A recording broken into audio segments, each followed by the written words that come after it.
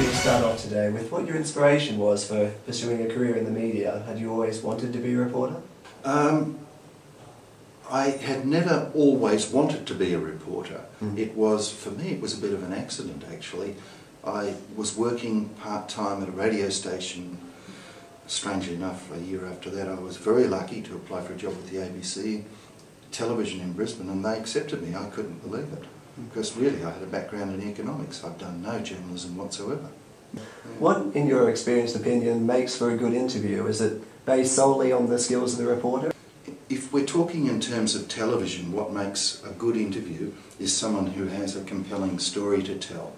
If they don't have a compelling story, you could be the best interviewer in the world and you'd produce a result that was really not very watchable. Fair enough. Well, with that in mind, do you think there are any pitfalls or hazards that new reporters should be aware of? If there are pitfalls that a new reporter would fall into, it's really just trying to do too much without being exposed to the whole production process. I don't think I felt comfortable for a couple of years doing interviews. I kept thinking to myself, why am I sitting here asking these questions? And then after a couple of years the penny drops and you suddenly think, hey, I'm a journalist, I'm allowed to ask these questions. But I think it's a difficult process which is only eased with experience. Do you feel reporting is still a relevant area in this day and age with all that kind of digital media going around? What do you think of that? I think reporting is very relevant today, even given the digital consolidation. One reporter can write a story in Sydney and it can be rewritten in 100 different ways and go out around the world within a matter of minutes.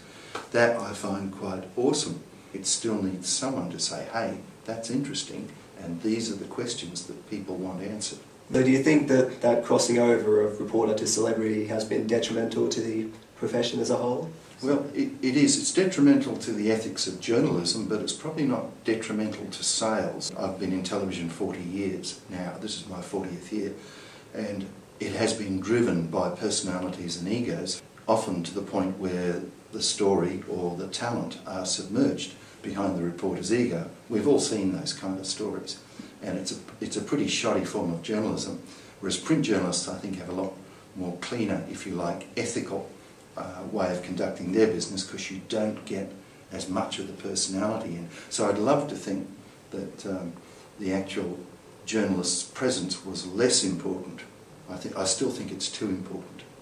Fair enough. Well, what do you think is more of a problem? Is it the celebrity status of the reporters, or does the professional higher-ups, do they place any expectations or certain viewpoints on the reporters that might affect how we view the news? Well, we are all bound generally by our own code of ethics.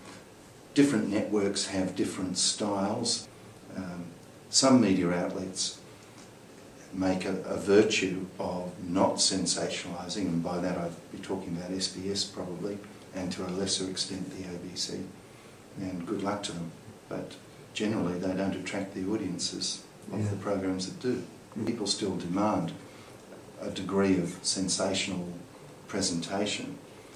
As unfortunate as that might be, they like to have their dinner with all the trimmings on the plate. Have you ever felt like your autonomy personally was ever threatened in a situation? Were you ever forced to report on something in a certain way that you might not have agreed with? Or? Oh, frequently, but I'm bound by confidentiality not to discuss the specifics of that. Earthquakes in Melbourne, an orange dawn in Sydney, and this blanket of choking dust. No ferries, no planes. Is it the end of the world? No, but it's pretty spooky. Have you seen your car lately? Yes, I have. It needs clean. Around Australia, the elements are threatening to disrupt our lives. What kind of ethics do you have to take into consideration when you're reporting on that kind of overseas incident? I believe at one point you reported on a terrorist incident in India. You have to be aware that even though you're a long way away, there are people with sensitivities in your own backyard who could be offended or who could take it the wrong way if you allow the pen to stray too far from the line of absolute neutrality. Well, have you ever found yourself in a threatening situation where your communication skills might have helped diffuse a potentially dangerous situation? I've been threatened many times. I've had a gun pointed at me. I've been shaken around a bit.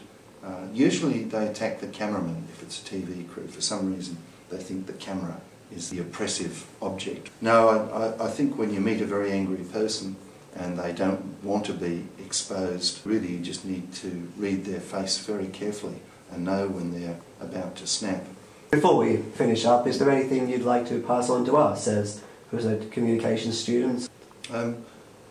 Don't be disheartened if you're not lucky. Sooner or later your luck will come to you. All right, there you have it. Thanks for coming in today, Mr. Gipps. It was a pleasure having you. Oh, thank you, Alex.